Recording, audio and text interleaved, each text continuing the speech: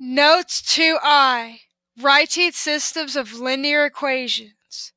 Objective. I can write a system of linear equations given a table, graph, or a verbal description. Essential question. What is the importance of knowing how to set up a system given a real-life scenario?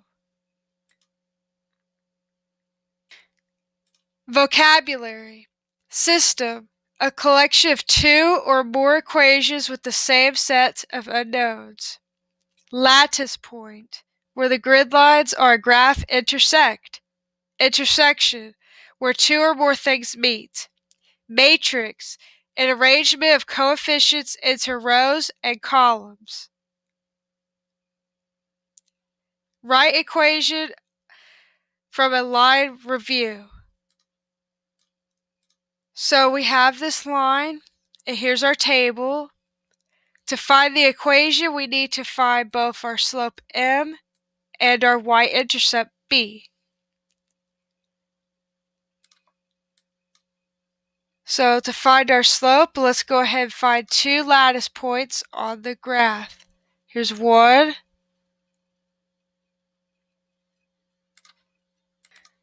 And here's another one. This slope is decreasing, so it's a negative slope. Let's draw our triangle. It rises 1 and it runs 1, 2.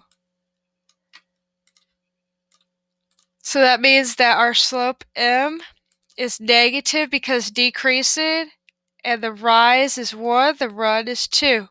So our slope is negative 1/2. Our b, our y-intercept, is negative 2. So minus 2. So your equation is y equals mx plus b. Y equals negative 1/2 x minus 2.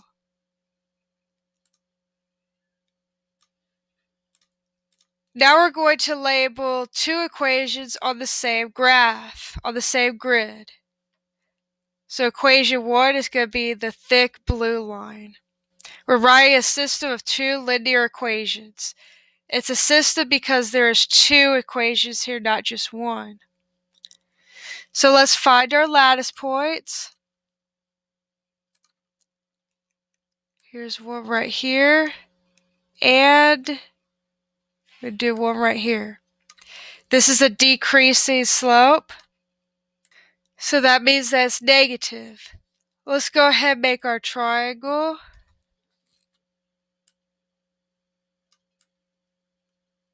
It rises 1, 2, 3, and it runs 1, 2, 3, 4.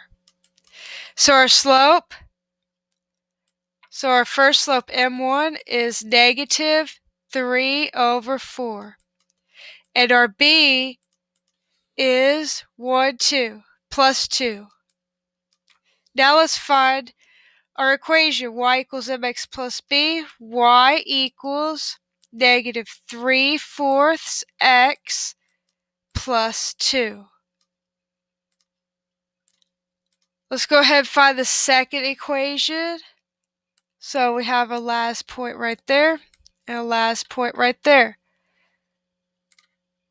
Let's draw our triangle. It rises 1, 2, 3, and it runs 1. This is also a decreasing slope, so it's also negative. So our second slope, m2, is negative, rise, which is 3, run is 1. That equals negative 3. And our b is the same as the first b, plus 2. So we have y equals mx plus b. Y equals negative 3x plus 2. The solution to this system of equations is their intersection. They both intersect, they both cross right here at 0, 2. So their intersection is 0, 2. The solution to the system is x equals 0 and y equals 2. For the other part of this video, we're going to be writing expressions and equations given word problems or other verbal descriptions. The first thing you need to do is identify keywords before setting up any of these models. Some common keywords for equals is, are, the same as, was, were. Subtracting words, decreased, dropped, difference. Adding words, sum, total, increase, combined. Multiplication words, per, times, product, doubled, each with a number. And division words, quotient, ratio, half, each without a number. Of course, there are many other keywords. These are just some of the ones that appear most often. Writing expressions from verbal descriptions. Number 1. Each pencil box has 6 pencils and each pen box has 4 pens. Write an expression with X pencils and Y pens. So we're saying the pencils are X and the pens are Y. How many pencils are in each box? We have 6. So 6 pencils in each box. And is a plus sign for Y. That's your expression. 2. 12 less than some number. We'll call the number n. 12 less means minus 12. So we have the expression n minus 12. That's it.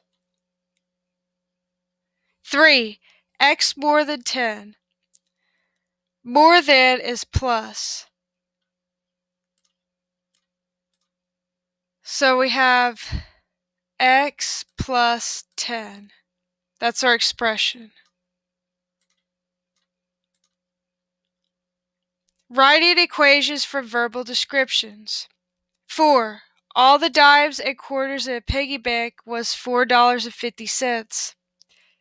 Let's call dimes D and call quarters Q. Dimes are worth 10 cents.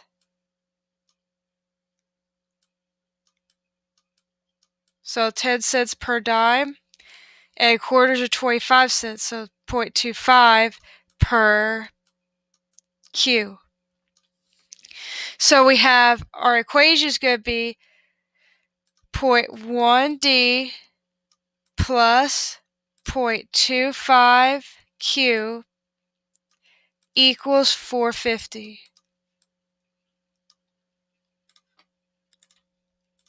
Sam is 8 years younger than Jamie. So we'll call Sam S and Jamie J.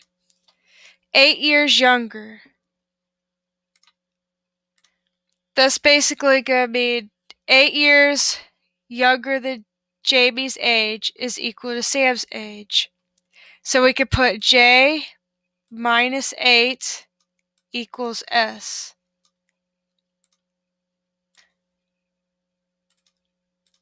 6. Kelly's test score is 7 points higher than Mike's. So Kelly could be K and Mike could be M. So basically, Mike's score plus 7 more would be Kelly's score. 7. 6 less than twice the number X is 4. So after analyzing this problem, we have 6 less, that's a minus 6. Twice means times 2. A number X is an equal sign, 4.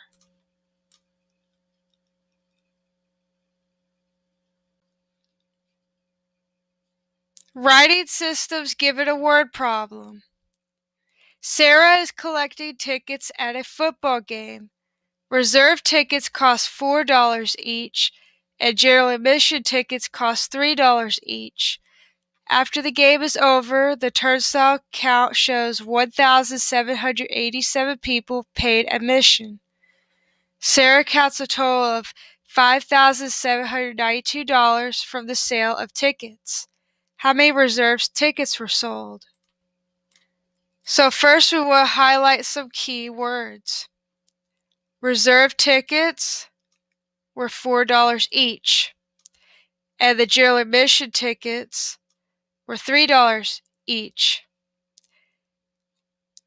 There was 1,787 people, and the total money was $5,792. All right, now let's box the key numbers. We have $4 each.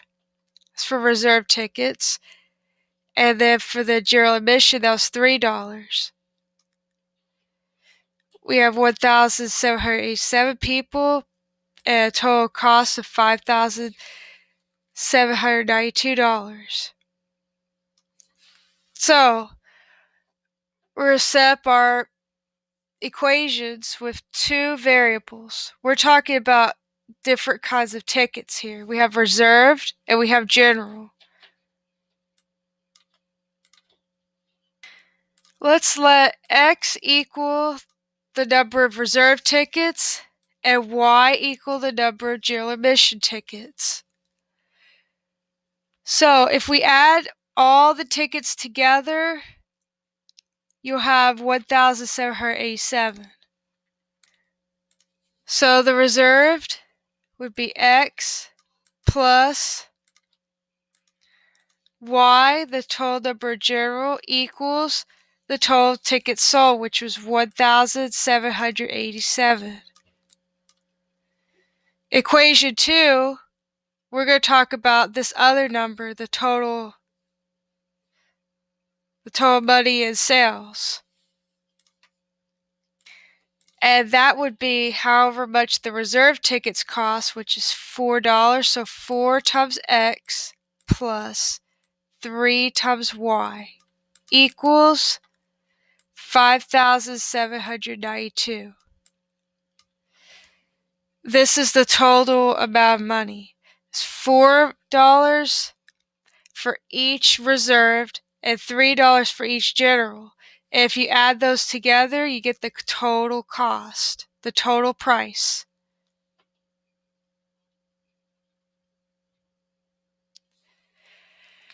You go shopping at a local department store with your friend and cousin. You buy 1 pair of jeans, 4 pairs of shorts, and 2 shirts for $84. Your friend buys 2 pairs of jeans, 1 pair of shorts, and 3 shirts for $76.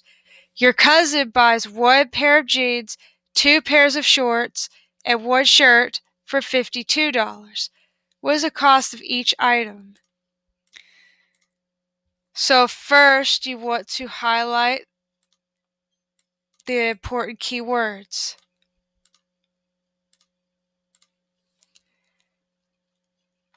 So you're shopping with you, your friend, and your cousin.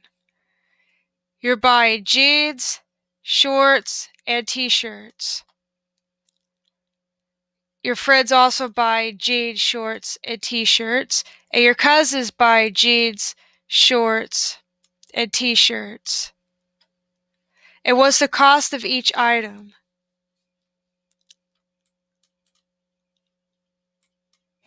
Next, let's box the numbers. So it's 1 pair for jeans, 4 pairs of shorts, 2 shirts, $84. 2 jeans, 1 short, 3 shirts, $76. And then we have 1 jeans, 2 shorts, and 1 shirt for $52. Now using these, we have 3 things that we're talking about. We're talking about jeans, shorts, and shirts. So for the variables, you could call them any letters you want, X, Y, Z. Let's go ahead and call them J, S, and T. Okay, so the first equation is what you are buying. You have 1 jeans plus 4 shorts plus 2 t-shirts, and that is equal to $84. The next sentence, equation 2, is what your friend buys, and that is 2 jeans, 1 shorts, and 3 t-shirts, and that's for $76. The last equation is for your cousin.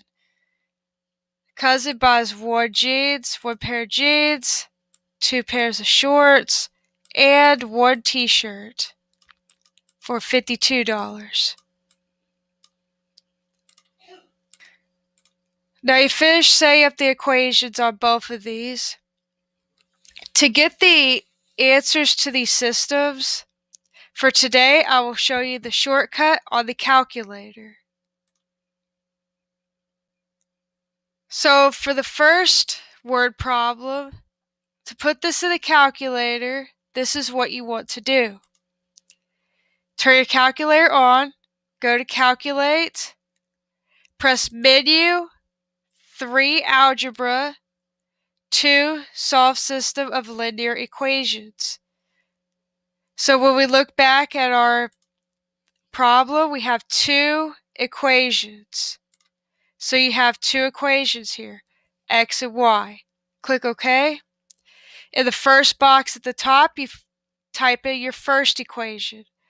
Then you press down, type in the second equation to the second box, and then you'll press enter.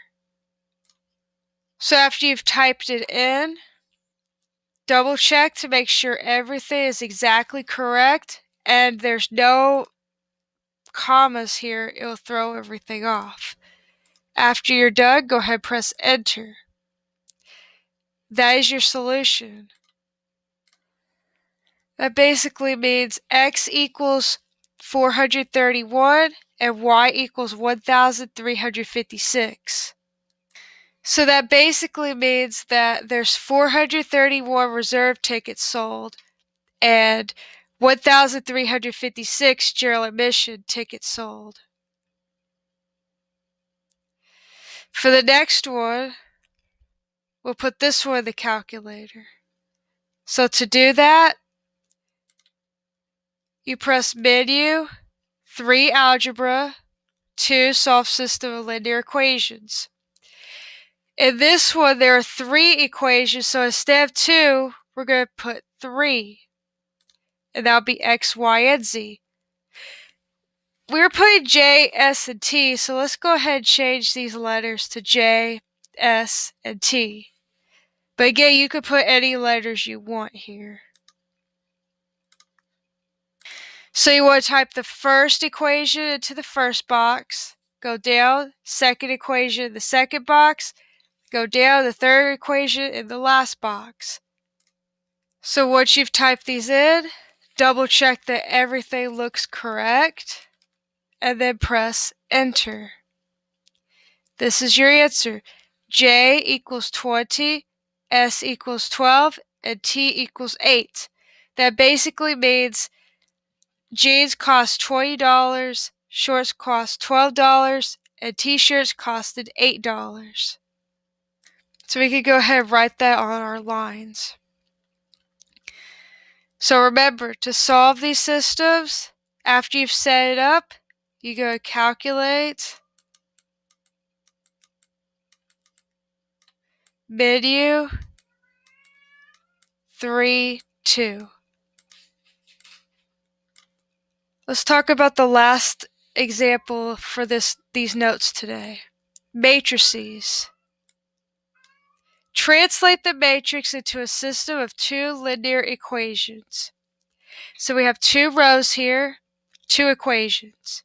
And we have 3 columns. We have the x column, the y column, and the constant column.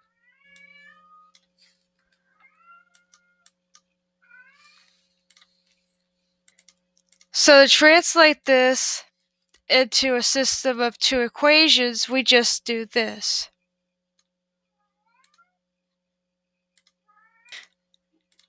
We put 2x minus 3y equals 0. Next to the 2, we put x. Next to negative 3, put y. Put equal sign between the variables and the constant. And then the second equation, we have negative 1x plus 1y equals 7. And if you're interested in figuring out what this intersection is, the solution is negative 21 comma negative 14. So x equals negative 21 and y equals negative 14.